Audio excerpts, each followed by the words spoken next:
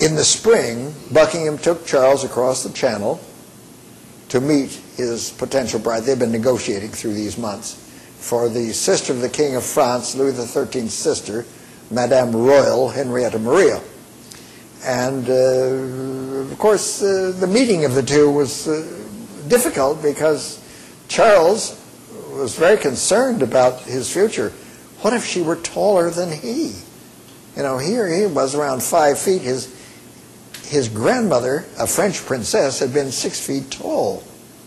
What if his wife was? Well, he worried about that, and he was very nervous. The religious issue, she would be a devout Catholic, he was an Anglican, that would be a problem. Parliament wanted resolved.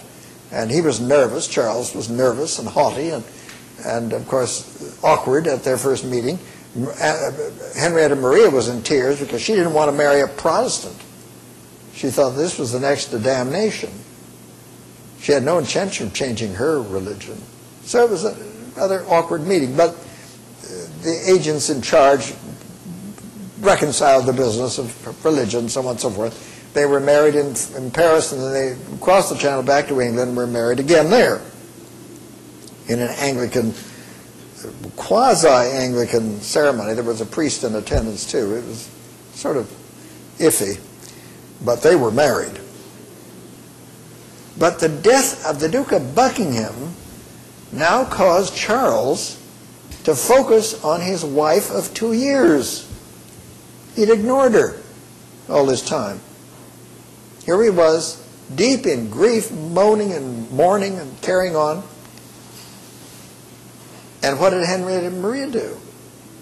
She said, "Oh, ma chérie, venez à moi, pauvre, my pauvre petit." Took him in her arms, comforted him, took care of him for days until he was mourning and grief eased. Well, of course, by the end of this, he was focusing on her. And he found her charming and ingratiating and warm and a comfort. Well, you can see what's going to happen. Their relationship began to blossom. And within a few months, the inevitable. Now, unfortunately, their first effort was a miscarriage on her part, but there was more to come.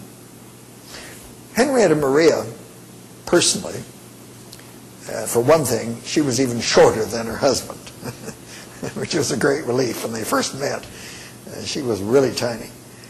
And she was the daughter of Henry IV, Henri IV. He was the founder of the Bourbon dynasty in France, and Maria de' Medici, an Italian. So that was her mix. She was nearly 10 years younger than Charles.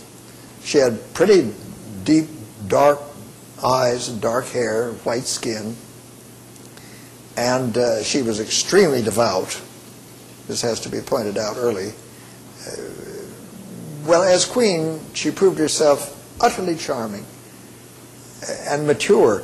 She did not have any of her husband's insecurities, for one thing. She knew who she was. And she used this. Charles was always, you know, serious, and this made him aloof. But she was stylish and vivacious. She didn't care what people thought.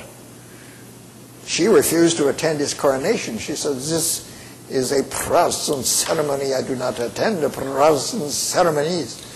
So that was all right. But in the beginning, when they were first married, of course, it was this damn Buckingham. Buckingham this, Buckingham that.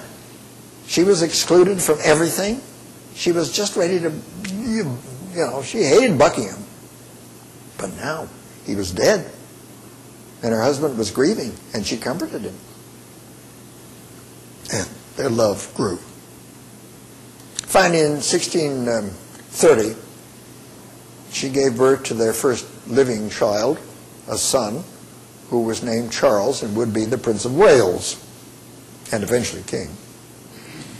The next year, she gave birth to their first daughter, who lived, Mary. And then a year and a half after that, their second son, James, who was the Duke of York, also eventually king. And several years after that, and a couple of miscarriages, she gave birth to their last child, another daughter, whom they named Henrietta Anne. Henrietta Anne. And they called her Manette in the family.